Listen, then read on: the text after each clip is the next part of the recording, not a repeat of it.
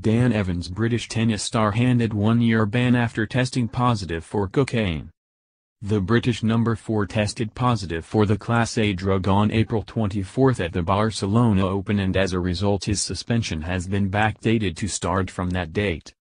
Upon learning of his positive test, the 27-year-old confessed in June that he'd made a mistake and must face up to it. Evans did not deny taking cocaine, telling the ITF, which oversees the tennis anti-doping program, that he had done so on April 20. The drug is only banned in competition, and Evans denied taking it during the tournament, saying it had got into his system via permitted medication that he had stored in the same pocket of his wash bag in which he had previously kept the cocaine. Evans' expert, Dr. Pascal Kintz, argued the very small amount of the drug present in Evans' test was consistent with inadvertent contamination, and that was accepted by the ITF.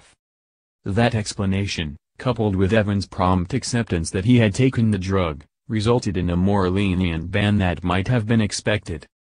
The ITF decision read, "Mr. Evans cannot establish that he bears no fault or negligence for his violation because his conduct in taking cocaine and then storing it in his wash bag, in the same pocket as his medication, was a departure from the rigorous standard of utmost caution required of all players under the TADP.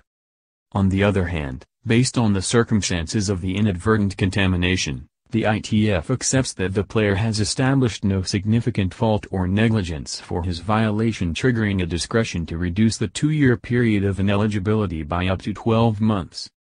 In all of the circumstances of this case, including the time and expenses saved by reaching an agreed outcome rather than having a disputed hearing, the ITF accepts that a 12-month reduction is within the range of reasonable outcomes. Evans will be allowed to return to action on April 24, 2000.